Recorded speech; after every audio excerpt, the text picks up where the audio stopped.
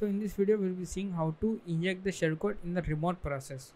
For that we need to get the process handle and allocate some memory to host our shellcode, and then writing our shellcode onto that memory region, and then finally creating the remote thread. So first we need to get the handle of the process. We'll be using the open process function.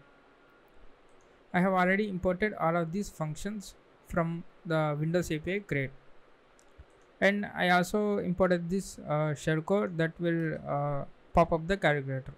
So first let's go and get the handle. So open process, and we have arguments, the desired access, with what access we want to open. So we'll be using the process all access, and inherit handle false, and the process ID, that is the ID of the process we want to get the handle on. So the first one is this one. Copy this, and you need to add all of these to get this value for the process all access. So remove these zeros and put F. So now this is the value for process all access. Now inherit handle is false, and the process ID, let PID is equals to, let's say 100 for now. We will be changing after our program has been completed. We are getting error here. Expected I32 found bool, so 0 I guess. Okay, so the return value from this function is proc handle, so the handle to the process. You can see the address of this process. So we'll be using virtual alloc x function to allocate memory region in that process. So we need to pass, the first one is the process handle, proc handle, comma, and second one is the address where we want to allocate. We can say null, and the OS decides where to allocate. std pointer null underscore mutable, and the next one is size, how much size we want to allocate. So shellcode dot length,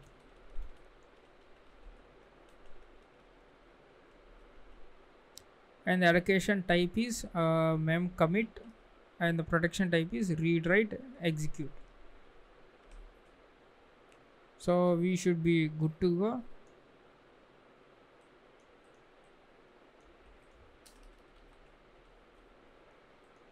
And the return value from this function is starting address, let's say base pointer, to that memory region. And now we want to copy our shellcode into that memory region, so we can use the function write process memory. And as usual, first parameter is handle to the process, and second one is the base address, which is the base pointer,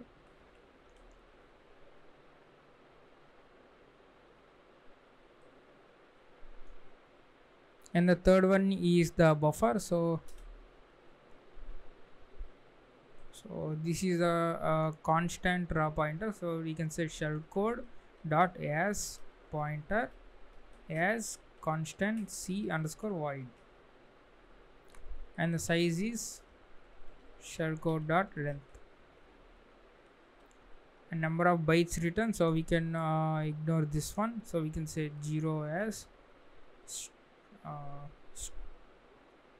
star mute I32.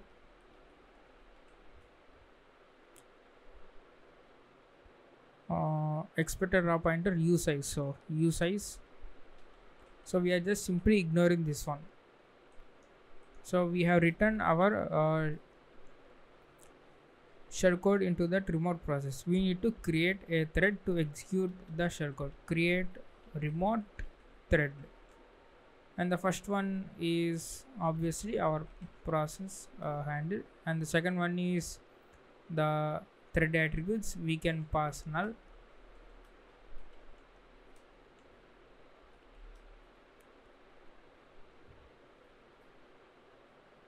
and stack size is 0, and starting address we can use sum. So in previous video we have seen the create thread function. This is similar to that one, the same parameter. The option enum contains sum or none. So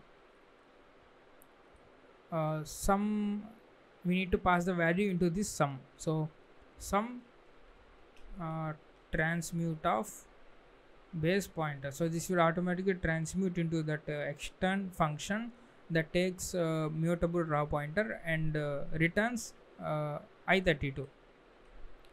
And the next one is parameter. So we can also pass this one, null underscore mutable, and thread id. So we don't want any thread id, so 0 as u32.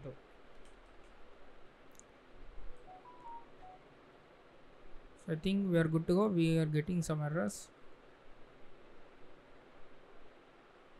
Okay, we missed one parameter.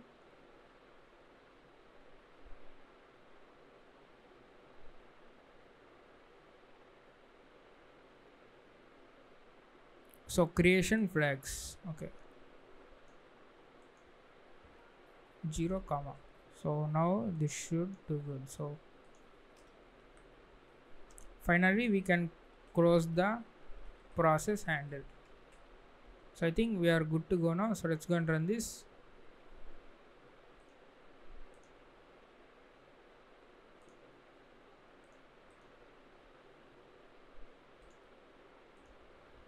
So let's go cargo run release. Before that, let's open a PowerShell 64-bit version.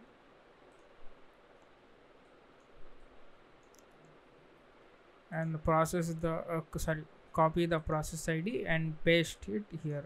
So you can also add the command line argument for the program to take in command line argument the process ID. So let's go and run this one. So okay, let's go and turn off this defender, and let's run this, and we can see the calculator has been popped up.